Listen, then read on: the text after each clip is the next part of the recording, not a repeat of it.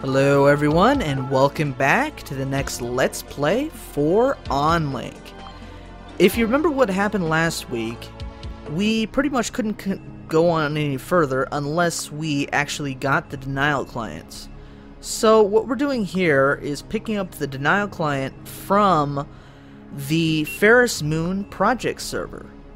As far as I know, in the A7 version, this is one of the very few places that you can actually pick up this file.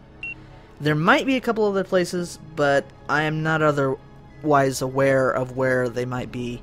In the previous versions of Onlink, I think you could actually purchase it directly from either Onlink or something similar to the Onlink software center that they got going. But in this version you can't really do that, unfortunately, so you have to pick it up from this place. Whether that's good or bad, either way, you got the denial client one way or another. So after you get the denial client, what you need to do is hack into pretty much any server that you want to do. I prefer to do an internal service machine because it's very simplistic.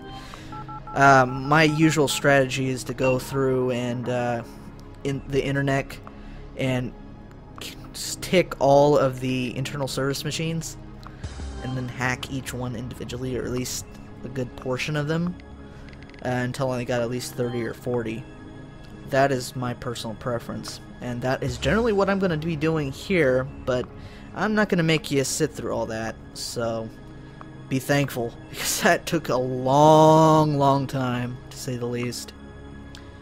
So what we got to do is shut down all security, go to the console now, and then go to the user directory and run the denial client.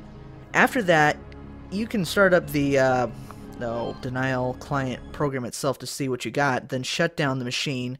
You don't have to run the denial client immediately as far as the program itself, I believe, as far as I know anyway. After you shut down the computer, it comes online, and that's about it. The more you have, the better off you are, and it is important to note, the more times you use it, the more clients you actually end up losing. So keep that in mind and use it sparingly. So that's it for this week. See you guys next week.